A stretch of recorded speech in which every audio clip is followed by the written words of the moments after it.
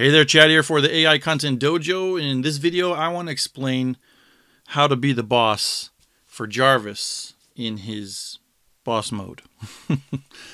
Essentially, what I'm going to show you is what I think is one of the best ways of getting the content that you want from Jarvis.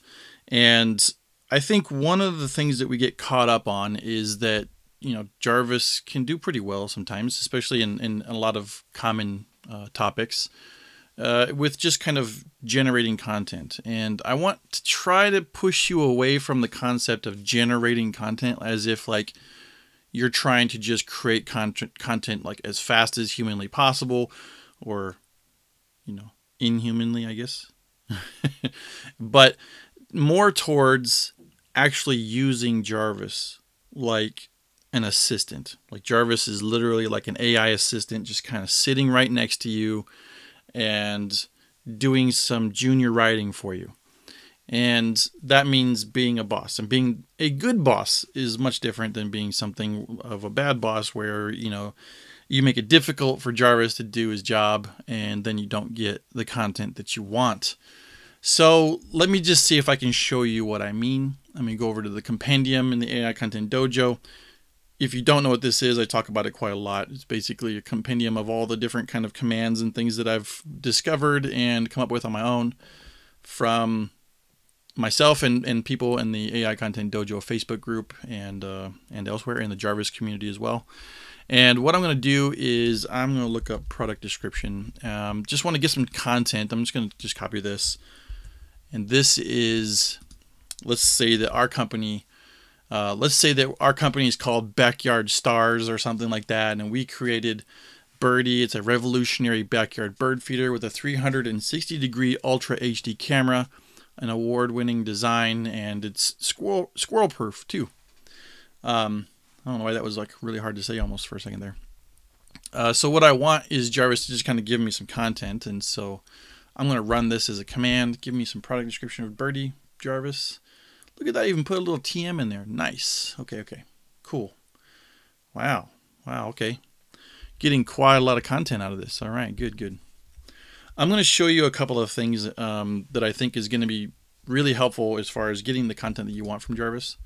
So, obviously, Birdie is a fictitious product. It's not real. Jarvis doesn't know anything about it except for what I fed him, and he kind of, used that to kind of come up with this. He knows that it's got a camera. It's got a nice design. It's in your backyard. Those kinds of things. There's some stuff that he can work with because I gave him that content to work with. And so, he kind of came up with things like feeder's lens rotates every 10 seconds and it can stream in real-time live HD video to your smartphone. You just go ahead and break these things down a little bit here. Now, it stops talking about smartphone here, right?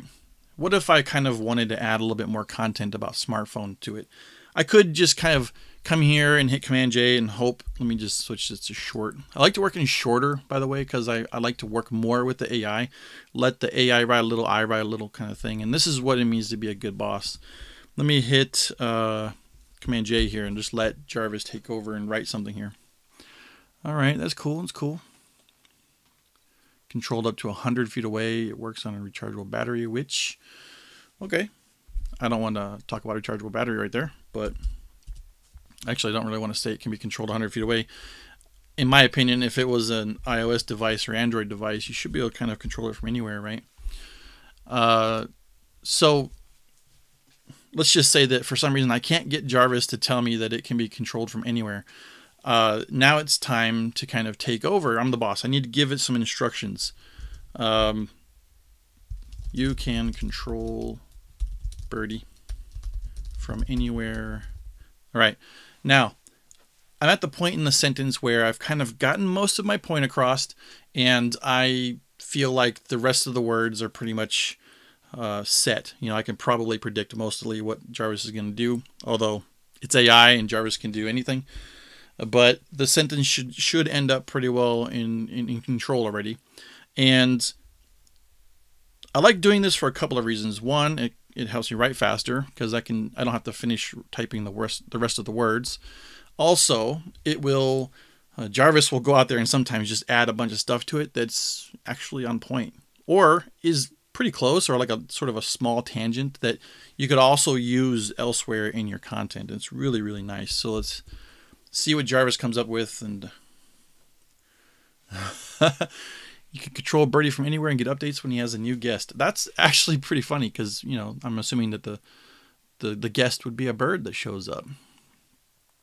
Nice, nice, nice. Okay, cool. All right, so I like that. So what you saw me do is kind of not finish a sentence. I wrote the sentence to the point where I feel like the rest of the sentence is just going to come naturally. And then at that point, let Jarvis take over. That's being a good boss. You know, you probably don't want to start off with something like, let's see, Birdie can be, right? It's, of course, Jarvis has look back, so he can see back to here. So he has some context to work with. But what is this sentence about, right? If you're telling Jarvis like Birdie can be what? You know, Jarvis is going to have to use his imagination, and maybe you already have a little bit of something in mind of what you want, but Jarvis is going to have a really hard time, you know, figuring that out. I also use another example where you might be trying to do a command that says something like, let's see, like parks, right? You'd be like, tell me the best parks, right? Okay. Jarvis can probably work with that. You know, he could probably come up with some parks that are the best. I mean, whatever best means, right? But the problem is what if you're specifically taught, like you're the boss, you're writing your article's about, you know, parks in New York or something. And you go, tell me the best parks. You know, Jarvis has no idea that you're talking about the best parks in New York. Are you talking about the best city parks in New York? You're talking about the best private parks. You're talking about anything that's, you know, out there that could be, there's a range of different things for a variety of topics. So I think what my point is that when you're being a good boss, you just think about it for a second. Flip it around, you know, like imagine that you were getting a task from your boss and the task was really vague. You know that you could come up with 10 or 15 different ways of solving it or coming up with whatever that the boss was asking for, but you know that only one of them is really what the boss wants. And so you don't have enough information because what do you do? Like, you just kind of wing it and you just see what happens and hopefully the boss doesn't get mad at you. So you would probably, in the real world, you would go like, hey boss, I don't really have a lot to work with here. Can you tell me a little bit more about it? Can you tell me some specifics that you're looking for? And so that's what you need to do to Jarvis. When you're in the middle of your sentences and you're getting ready to write something, just stop and think about it for a second and be like, well, okay, with what Jarvis has in front of him, will he have enough information to be able to produce the content that I want next? The want next part, right? Because you're going to be creating that content, but it's going to be able to create something. But what is it specifically in that moment that you want? Does Jarvis have enough of a lead? Does he have enough information to be able to make that possible? Sometimes that answer is yes, and that's when you hit compose and you just go on. If that answer is no, like if I cut this off and I say Birdie can be, you know, Birdie, he doesn't have any more information. So, you know, he's just going to write about something random. Let's say if I run this as a command. See, Birdie can be described as a group of organisms which have a common feature that is feathers. Yeah, that's sort of the scientific meaning of bird or something, right? Yeah, so as you can see, you probably need to be a little bit more specific with it. And that's kind of what I mean about being a good boss is just, you know, take a moment. It's not always about just rushing through your content as fast as you can, because there's a couple of scenarios that kind of happen here, right? When you're doing your auto generation method, like where you're just hitting the buttons as fast as you can and boom, lots of content is there. You're getting content that is sort of hyper generalized. It's probably a little fluffy. You're probably going to need to run it through something like Grammarly to kind of do a lot of fixing up and rewriting of things, make it sound a little bit better. but it's going to be missing your narrative thread that you're trying to, create for your reader.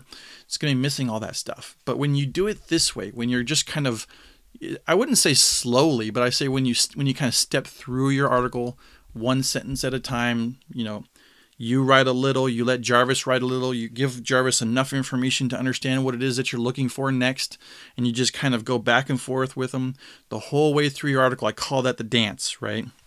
I know that the Jarvis team have used my term, the dance, in their help articles, and this is me describing it just a little bit more. But basically, when you're going through your content and you got that dance going down good, what happens is you're getting more on-point content for what you're looking for. And you get the opportunity to kind of tweak it and fix it as you go.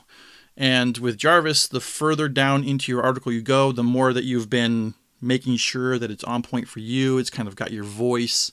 It's carrying your narrative thread along. You've got your reader in mind. Then you know that as it gets further down, he has more to work with, and he'll start recognizing those patterns that you're kind of creating for yourself. They're kind of subtle, right? They're patterns that they're things that you do that you might not recognize, but Jarvis will. And so over time, I'm not saying in new articles and stuff, but over time in this particular article, as you get further down into it, he's going to get better and better at creating that content for you. But you always need to be leading it, and that's sort of what I wanted to get across in this article. And so that's it. Be a good boss. Sometimes think about flipping it around a little bit. Like if you accept a task from your boss and it's really, really vague, think about how would you prefer to have those tasks assigned to you, and do that for Jarvis. And I think you'll see a better outcome in your content and a much better, more enjoyable experience using this amazing tool. Also, if you're not subscribed if you're not in the AI Content Dojo Facebook group, you probably should be. We talk about cool things like this and share ideas and things. And a lot of the compendium was actually formed from people's experiments and stuff in that group. Also, if you're not a subscriber to Jarvis, if you don't own Jarvis, if you can't use it, and you're looking to potentially purchase it, I would really appreciate if you use the link in the description. If you do that, the Jarvis team will give me a small commission, which will help the AI Content Dojo create more guides like this. And I look forward to helping you in the future. And until then, take care.